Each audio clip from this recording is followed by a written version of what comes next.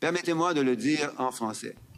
Notre gouvernement reconnaît la valeur de l'expertise des travailleurs de première ligne, the expertise and experience of healthcare professionals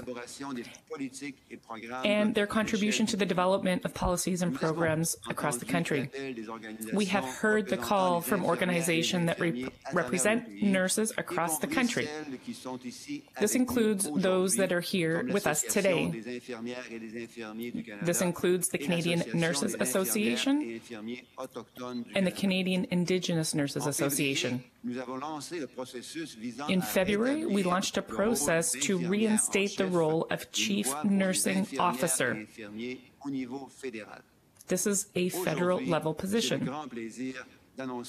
Today, I am very pleased to announce the appointment of Dr. Leigh Chapman to this key, important role. Dr. Chapman is a registered nurse who got a Bachelor of Nursing from the Lawrence Bloomberg School of Nursing at the University of Toronto. She has over 20 years of experience leading nursing care, including at-home and community care, research, teaching, and policy, including a regulation and professional practice. As Canada's Chief Nursing Officer, Dr. Chapman will represent and assist Canada with strategic viewpoints for nursing care and will take part in general policy development for the healthcare system.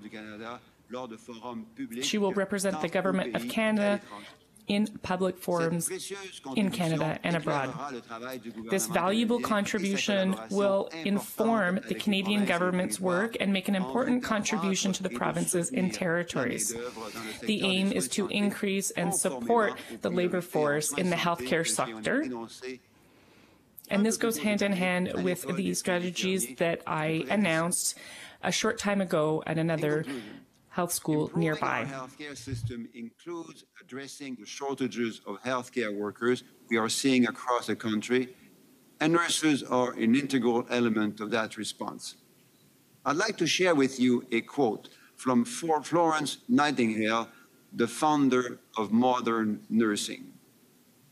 May we hope that when we are all dead and gone, leaders will arise who have been personally experienced in the hard, practical work, the difficulties and the joys of organizing nursing reforms, and who will lead far beyond anything we have done. Well, I'm confident Dr. Chapman will be an excellent leader in this context, as envisioned by Ms. Nightingale. We all look forward to learning from Dr. Chapman's extensive experience and insight.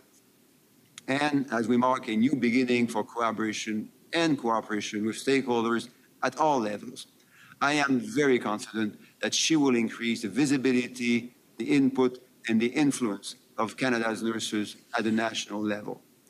Together, along with our partners in provinces and territories, she will help us continue to address the critical issues that are affecting nurses and nursing across Canada right now, while we work on the 5 areas of priority that we have identified commonly.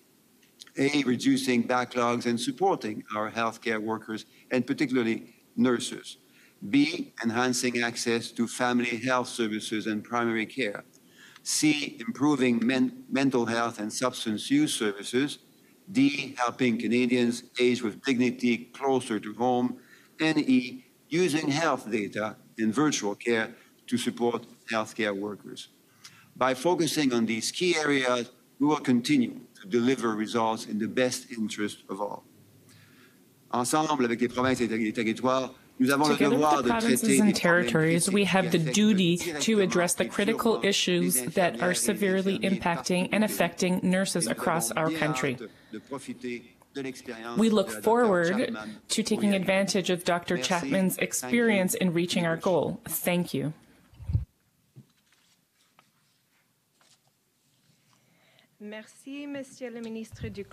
Thank you, Minister Duclos, for this warm introduction. I accept the appointment as the Federal Chief Nursing Officer. I'd like to thank all of those who supported the reinstatement of this important role. Your commitment in supporting the need for a federal nursing voice, as well as advocating on the critical issues facing nurses today in Canada, is noteworthy. Nurses make up Canada's largest group of regulated health professionals. I look forward to providing a strong nursing voice for all nurses and increasing the visibility of nurses at the national level. To do so, collaboration will be key. Nursing stakeholders, such as our colleagues here today from the Canadian Nurses Association, the Canadian Indigenous Nurses Association, and the Canadian Association of Schools of Nursing, play a crucial role in ensuring nursing in Canada meets the highest standards of care. I look forward to collaborating with educators, with regulators, and frontline nurses, among others, to strengthen the sector for both patients and nurses alike. I firmly believe that nurses make a difference in the lives of their patients and the healthcare system overall. Throughout my experience in acute care settings, as well as in the community and in academic settings, I've seen firsthand the difference that nurses make. Nurses also work closely with other healthcare professionals, such as therapists, and implement innovative technologies to improve patient outcomes. Supporting patient care puts us in a unique position in the team of healthcare providers to bring forward the patient voice.